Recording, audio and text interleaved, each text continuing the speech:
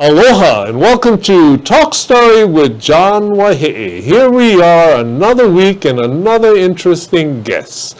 With us this afternoon I have Kaeo Kealoha-Lindsey, right? And he is the, I guess the senior aide, the chief of staff. Yeah, you could say that. The honcho for Representative Gene Ward. Yep. And in the Hawaii State Legislature. Mm-hmm. So welcome, Kaeo.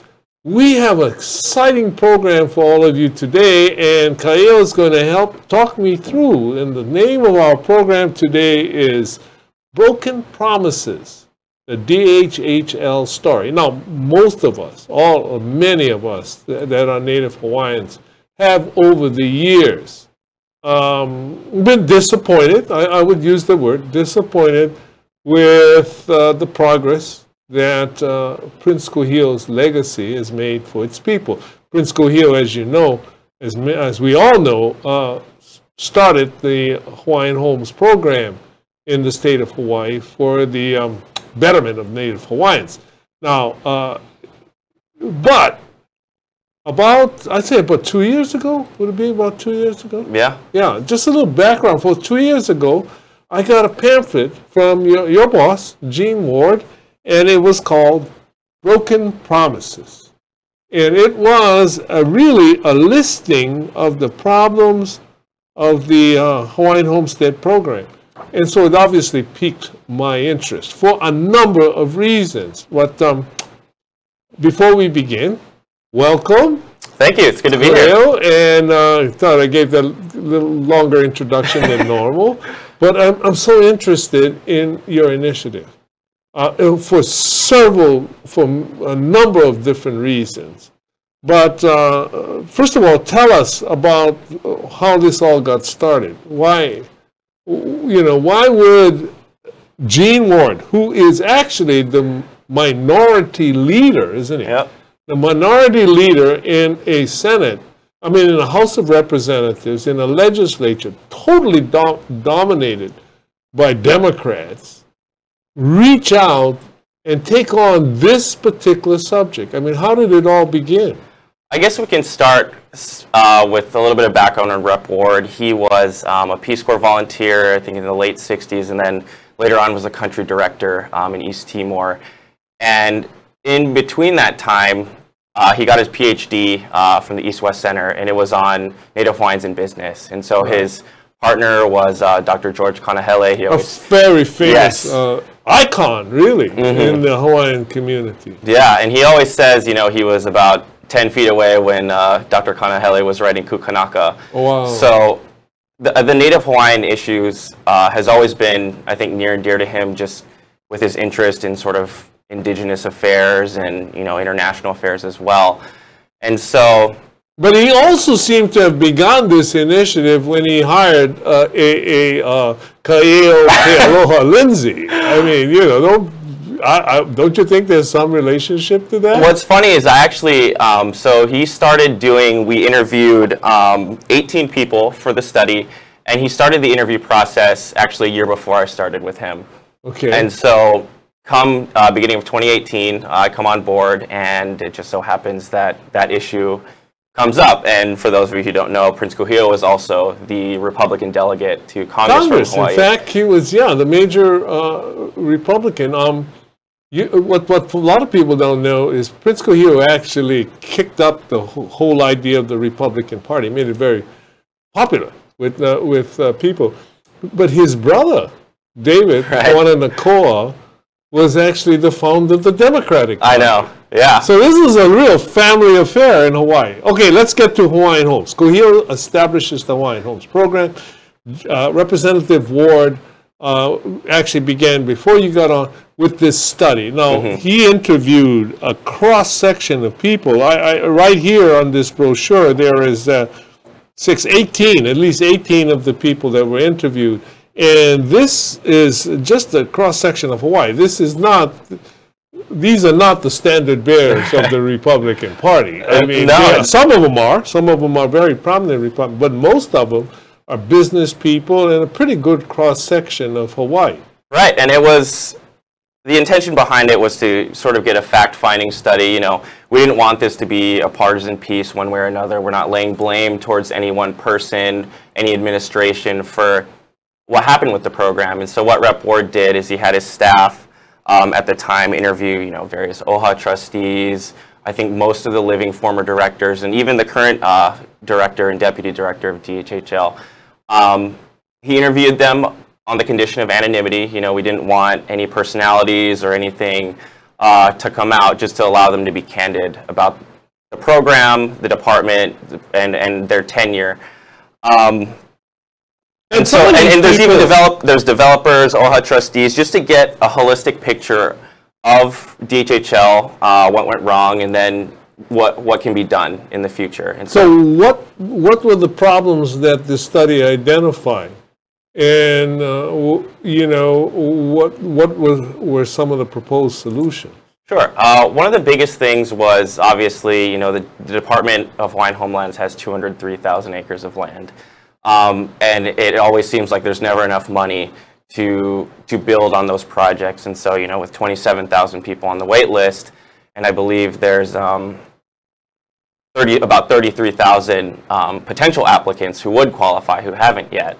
Well, that's a lot of people. Yeah. And actually, before we get on with our main subject, you know, that statistic is in some respects actually kind of uplifting, in the sense that 33,000 half Hawaiians or more in this day and age is almost unbelievable back in 1920. I mean, right. 1920, people expected Native Hawaiians eventually to not be around, at least not right. not anybody with half blood or more. And so we have 21,000, you say? 27, I believe. 27,000 on the waiting list, 33,000 additional potential applicants who haven't applied yet. So that's yet. like what? That's like almost 60,000 people who are half Hawaiian or better. We really need this program. And, and the good news is the population is growing.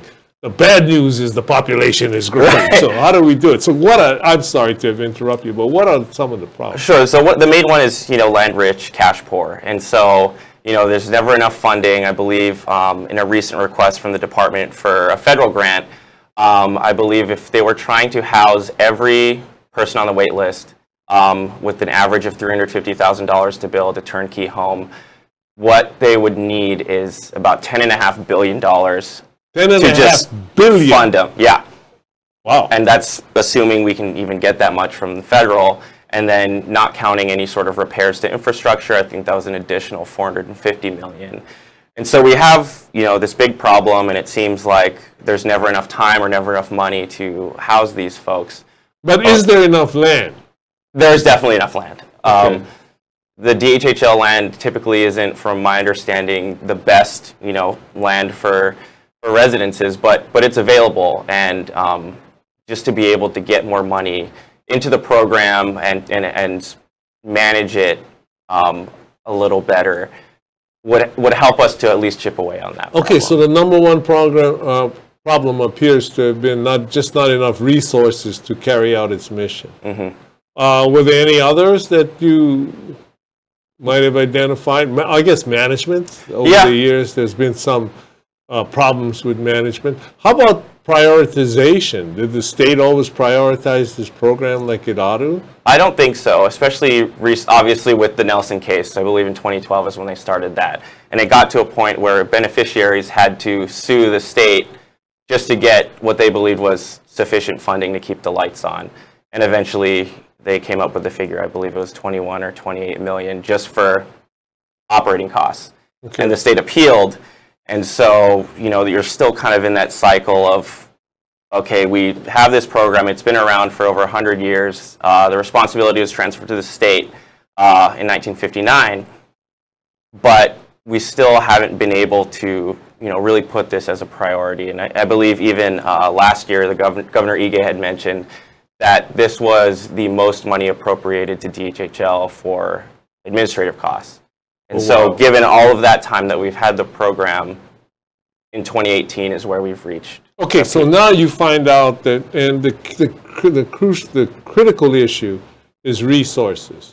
And so what happens next? I mean, you have the study, it identifies this, it points out the deficiencies of the program, and it's got a great title, by the way, because it is a promise, and it's got a great picture of Kuhio. So if you folks ever see this lying around, take advantage of it. It's actually a very easy read. I mean, it's made so that it can be quickly read and convey information. So anyway, you have this. What happened next? I mean, what's the next step? So in addition to the written study, we also last year hired a videographer to sort of encapsulate these ideas into a film. So there's an 8-minute short film and a 26-minute documentary featuring former trustee Oz Stender, trustee Peter Apo, and Mr. Peter Savio of Savio Realty, in addition to Rep Ward. And so it just sort of gave the overview of, the problem, the history, and then solutions. Okay, so we're going to get back into the solutions in a little while. But, so you do this video, you do all of this. I mean, do you take it out to the community? Yeah, and so once the video was finished, we waited until July 9th, 2018 to debut the film and the written study. And so July 9th was when the Hawaiian Homes Commission Act was passed as amended in 1921. And so we wanted that to be sort of a symbolic release. We had a lot of OHA trustees show up. Even Bumpy Kanahele was there. Oh, really? Great. And so after the showing of the film, we were grateful enough to have a full, big conference room in the Capitol full of people to watch the movie.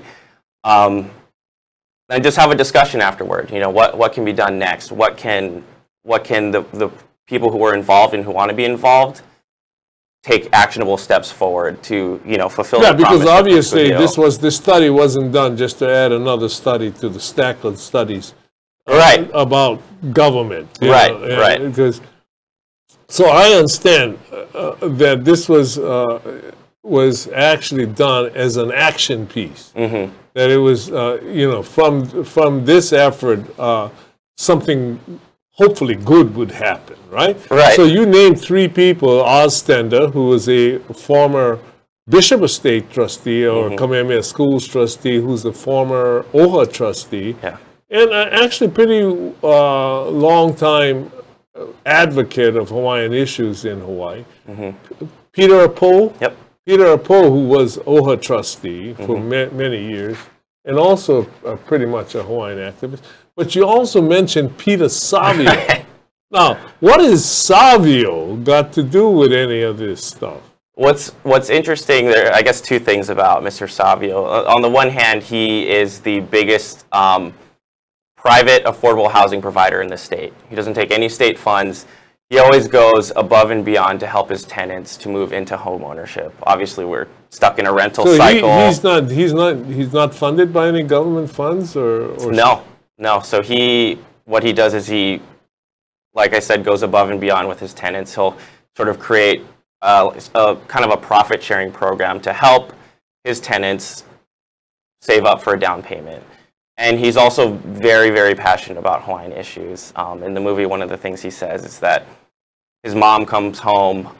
She was also a realtor, very frustrated because she had, was trying to close on a Native Hawaiian client, and he didn't want to buy because he was waiting for a lease from the DHHL. Yeah. And at he the never time, got the lease. Huh? Yeah, and at the time you couldn't own property while also be on the wait list. Yeah, my dad was in the same position. Oh, really? Yeah, I grew up on the homestead. Did you, by the way, are you a homesteader by any chance? No. Okay, I grew up in Kamawela. Oh, wow. Well, they call it Kamawela now. It's actually Waimea. We refer to it as Waimea on the Big Island.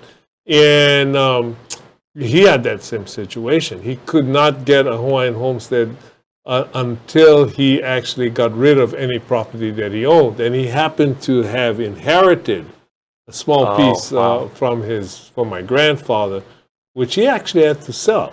And then he got a house lot in Kamawela. It was a very trying time. A lot of people were in that situation. So Savio experienced something firsthand. He did, and I guess the kicker to this point is when his mom had come home frustrated. He asked her why, what was going on. She couldn't close on the client, and she had met with he can't remember who exactly, a politician, a banker, someone, and he had told her, don't rock the boat. This is intentional. We don't want this to succeed, and that I think has been something that's been sort of driving him. And having worked with him over the past 7 months since the debut, he really does have a heart for the I tell you what, we want to come back, and the second half of our show, folks, will be about the solutions that people like Apo and Ostender and Peter Savio, and I guess many others, put out there. And so we will take a short break right now, and we'll be right back to some of the solutions for fixing broken promises. Aloha and mabuhay. My name is Emmy Ortega Anderson, inviting you to join us every Tuesday here on Pinoy Power Hawaii with ThinkTech Hawaii. We come to your home at 12 noon every Tuesday. We invite you to listen, watch for our mission of empowerment. We aim to enrich, enlighten, educate, entertain, and we hope to empower. Again, maraming salamat po, mabuhay, and aloha. Hey, aloha. My name is Andrew Lanning. I'm the host of Security Matters Hawaii, airing every Wednesday here on ThinkTech Hawaii, live from the studios. I'll bring you guests. I'll bring you information about the things in security that matter to keeping you safe, your coworkers safe, your family safe, to keep our community safe. We want to teach you about those things in our industry that, may be a little outside of your experience. So please join me, because security matters. Aloha.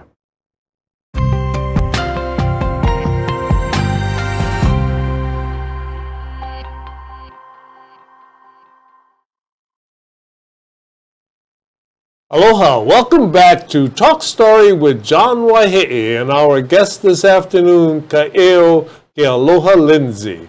What a fantastic Hawaiian name. That's about every dynasty that's still around. But anyway, we're talking about the Hawaiian Homes program and an initiative that was started in Representative Gene Ward's office called Broken Promises, and which is really a story of the Hawaiian Homes Act. We're going to start talking about solutions in a few minutes, but I thought that just for general information, people ought to know some of the very important dates and why the Hawaiian Homes program is where it is today, in a sense. So tell us a little bit about it, just a little bit about the history. We all know that Prince Kuhio started it in 1920. Mm-hmm. But there's also been a lot of things that have happened in the modern era. So go and just tell us, give us some of these important. Sure. So after it was passed in 21, Kuhio actually died a year after it was passed. Wow. And so normally, what we learned from Robin Danner recently is that once, usually when federal laws are passed, there's administrative rules that also accompany those. Because he had died and didn't have the opportunity to oversee what went on with the program, those rules never came into effect. Wow. And so we went, from 1921 up until 1959, when it was previously run by the commission, and then there was a mutual agreement between the state and federal government to where the state then governs the trust. So that 1959 is very important because it's the statehood. Yeah. So I have heard it said, and correct me if I'm wrong, that actually one of the conditions of Hawaii's statehood was that they would undertake the trust responsibility for implementing this act. So, our existence depends on carrying out this trust. Is this like an exaggeration, or is it? No, it was actually incorporated into the Statehood Act that Hawaii, or the state of Hawaii, would manage the trust. Okay. And the next important date, which I'm sure that you could speak to, was that funding for DHHL became mandatory at the 1978 Constitutional Convention. Okay. And, you know, from there, there's just kind of a little bit of gap in the document, and then, you know, that's when the Nelson case starts in 2007. Which comes out of the CONCON. Yeah. And what the Nelson case basically said was that the Hawaii state constitution requires adequate support. At least, well, for 4 different reasons. But the case itself was about whether the program was receiving adequate support for its administrative costs. The idea being that the more money you spend on administration, the less you can use to build houses. So that takes us right into where we are now. What's the solution? What's the solution? So one of the biggest things that came out of it, I guess a little bit more background. So after the film started or was debuted, we sort of solicited volunteers to say, hey, we're going to have a working group. We're going to kind of come together, blank slate, let's see what kind of solutions can come forward from here. And so we had, you know, a few of the people that were in the interviews, Trustee Apo, Trustee Stender was the chair of the group. And we just had maybe about 5 or 6 meetings in the last half of the year just to talk about what they want. And so one of the things, there were 3 priorities that came out of it. One of them was financing, which I'll get into a little later. The second one was housing products. You know, some Hawaiians want to live off the grid. Some want, you know, kupuna housing or, you know, community centers. Less of just the brick and mortar turnkey type of housing. And the third was the quantum issue. Obviously, you know, we do have those 32,000 potential applicants, but Kuhia wanted 1/32 when the act was originally passed, and they had to, you know, come with a political compromise of 1/2. And so dealing with that issue long-term is going to be something we're going to have to face the eventually. Financing, type of homes, wow, that's the spectrum and the blood quantum. Yeah. So you took on all of them. Yeah, and we just, you know, kind of shot ideas back and forth of what could the Hawaiian Homes program look like in the 21st century. And one of the biggest things, biggest solutions was leveraging the land assets. And so that came within, I guess, a little subcommittee within financing of. When you say leveraging the land assets, what are you talking about? Specifically referring to the lease. So you get, obviously, a beneficiary receives a lease and has to pay $1 for it. However, there are a lot of Native Hawaiians, I don't know the percentage offhand, but once they get the lease, they don't have the financial means for a down payment to either build their home or to buy it. And so that means that in the past was handled like by a special program depending on the funds available from the department. Right. So what you were looking for is a way to get private sector money into buying into the hands of Native Hawaiian homesteaders? In effect, yeah. And it's what we came to is using the system that's already there, and with specifically referring to the lease. Mr. Savio will always say that if you look at a DHHL lease and compare that to a modern lease, Bishop Estate, Kalani, the formatting is very different, and it's an older lease. And so there are a limited number of programs that a DHHL beneficiary can go to. I believe it's FHA and the USDA. So right now, the beneficiary can borrow money, but because of the structure of the lease, their financing is not as readily available as if the lease came from Kamehameha schools. You can finance, but the problem is mainly a down payment, and just the hardest time. You know, we all know how expensive it is to live over here. To have, you know, anywhere from $20,000 to $50,000 right offhand to put a down payment on a mortgage is often not really realistic for a lot of Native Hawaiians, unfortunately. And so what the main part is using the lease and the value that comes with that land. So for example, you get a lot in Kapolei. It's valued at maybe $200,000 for the land itself. A beneficiary cannot use that value if it wants to go to sort of a more mainstream federal lender, Fannie Mae, Freddie Mac, But what about the fact that the Hawaiian homelands can't be alienated? And so what that would happen if you were to foreclose, that what we're proposing is the lender will have to sell to someone either on the wait list or Which, a by the native way, on is what 50%. happens now. I mean, I just want to get that point real clear because some people may think that this initiative is a way of selling off Hawaiian assets. I want to get real clear that right now, if you do everything conventional, the way that it is in existence, but you can't do your payments and it's foreclosed on by the department or by as the landowner, that land goes out to for purchase to another homestead qualified recipient.